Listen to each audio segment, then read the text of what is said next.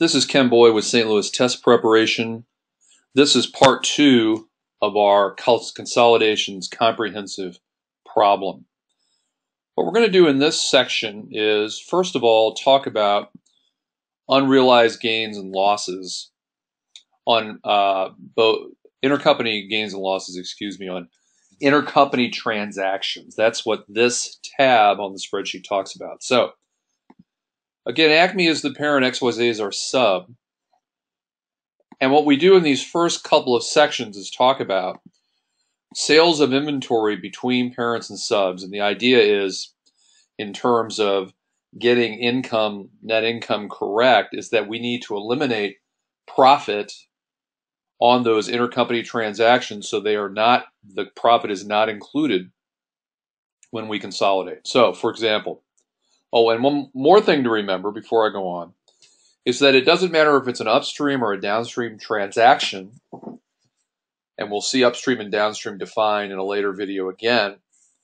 The elimination entry is the same, so it doesn't matter if parent sells to sub, which is a downstream, or sub sells to parent, which is an upstream. We eliminate the information in about the same way. So, Acme, our parent, sells good to XYZ. What we need to think about is not only what the sale price was and what the markup is, but how much of those goods remain at the end of the prior period, which is another way of saying how much of the goods from the intercompany sale remain at the beginning of the current period. So the period we're talking about happens to be during 2012. Acme sells goods to XYZ. And we have a situation where XYZ, the sub, sells goods to Acme. So we have information for both an upstream and a downstream transaction. We also have intercompany sales of inventory during 2013. Same sort of setup. We've got information on sale price, what the markup was by the seller, which is the gross profit we need to eliminate, how much of the goods remain at the end of the year. And then finally, we have an intercompany sale of equipment. XYZ, the sub, sells to the parent. Here's a sale price, a book value on the seller's books, XYZ, and the number of years in the remaining life. So, all that being said, we now have to take the data and group the unrealized, gross profit data into two sections. The first is opening inventory, that information from the beginning of the period, opening inventory, beginning inventory. So, Acme sells goods to XYZ. You may remember back up here, we had a sale price markup data here at the top. So the during 2012 information is the opening inventory, because we're looking at 2012 as the beginning period and 2013 is the ending. So the sale price multiplied by the amount remaining in inventory. You may be given a dollar amount remaining in inventory. This happens to be a percentage of the total sold. And the markup. In this case, we calculated the markup by taking, if you scroll back up, there was a markup of 25%. So if I create a ratio of a 25% markup divided by 125, 100% being the cost, 25% being the markup, I get a markup percentage of 20%. So in other words, if I have a 25-cent profit, a 25-cent markup, I divide by $1.25 to get that markup as a percentage. So if I multiply across, I get the unrealized gross profit, which needs to be eliminated, $21,000. That's for parent sale to the sub. We have a sub sale to parent, and in this case, we're told the goods remaining in inventory in dollars, so we don't need to do this computation. We've already got the goods remaining in inventory. We multiply by the markup that we're given, and we get unrealized profit in the upstream sale, sub sale to parent. Unrealized profit, we add it up, and we get total unrealized profit in opening inventory, opening being 2012. Again, if you go back up to the top, 2012 is considered that's where we're calculating our opening period.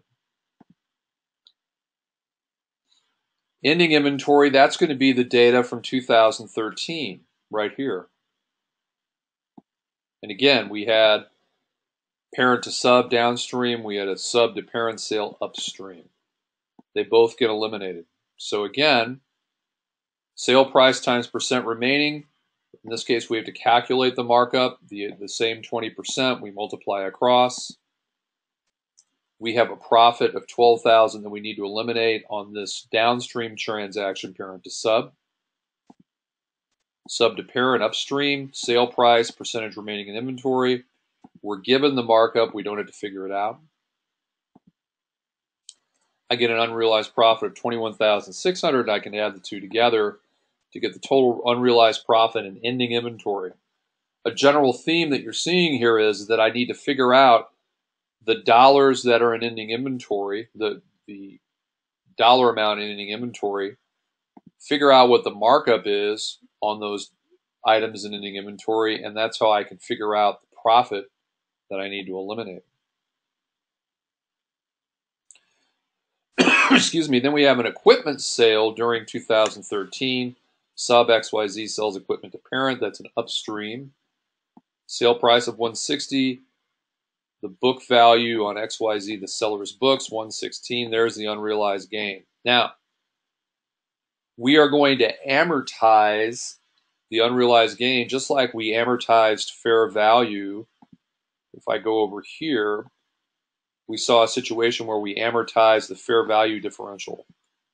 In this case, we're amortizing this gain on sale that's intercompany. So the annual amortization is the $44,000 gain divided by an 11-year useful life remaining for the equipment, $4,000 a year. It so happens that we only need to calculate 6 months through the year. From June 30 to 12/31, we take half of it. So our unrealized gain at the end of the year is the entire unrealized gain less the amount that we amortize in green, and we get an unrealized gain of $42,000. Where this takes us next is to talk about consolidation of retained earnings. And we figure it out for 12/31/2012.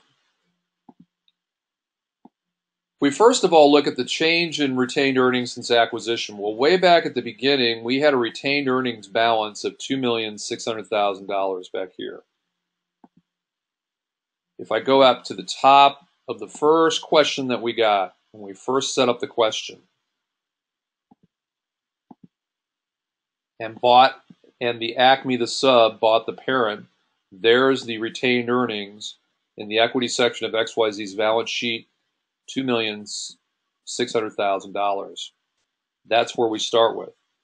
Where we end with is the beginning balance of retained earnings in that income statement and retained earnings summary, $33,372,000, and that number comes from this 2013 income statement and statement of retained earnings, where we do a little reconciliation of retained earnings down here, and the beginning retained earnings amount for the sub, 12/31/2013, is $3,372,000 right there.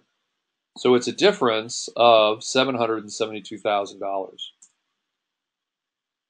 We then we eliminate the profit for that upstream transaction, XYZ selling to parent,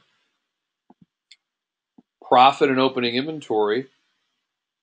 If I go to my unrealized gains and losses and I look for upstream transaction, opening inventory, there's my upstream transaction, XYZ to Acme, opening inventory, $13,500. That's where I get that number.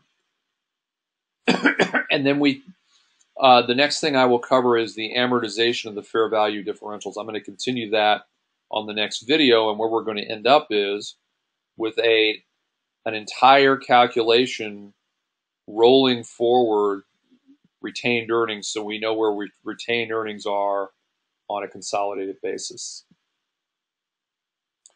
Remember that At the website St. Louis Test Prep STL Test, we have accounting video textbooks. You can see highlights of the textbooks here at the bottom. In YouTube videos, you can download them here. You get the entire video course. You get Excel templates supporting the course. You get a practice exam in Excel and also a practice exam that's graded and explained in the video. And you can see the links I am actually in the process of adding on to our Advanced Accounting video textbook and our Accounting for Investments textbook. Thanks very much for watching, and we'll see you next time.